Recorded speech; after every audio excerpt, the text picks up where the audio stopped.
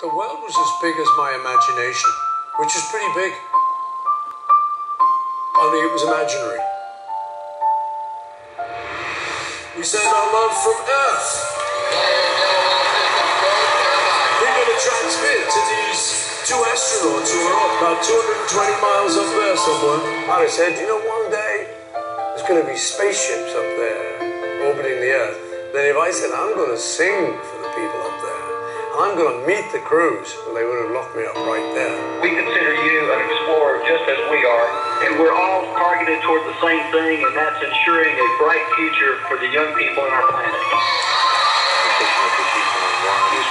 No one's ever had a wake-up call like the two astronauts on the International Space Station got this morning. They read you loud and clear on Spacecraft 2. We would like to say good evening to you all in Anaheim, California.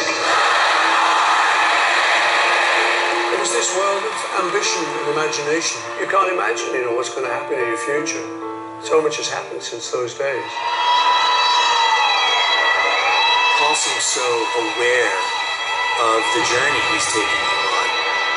It transcends age and it transcends boundaries. He does tap into your heart. He does grab something in everybody. I looked at his face, and it really tells a story.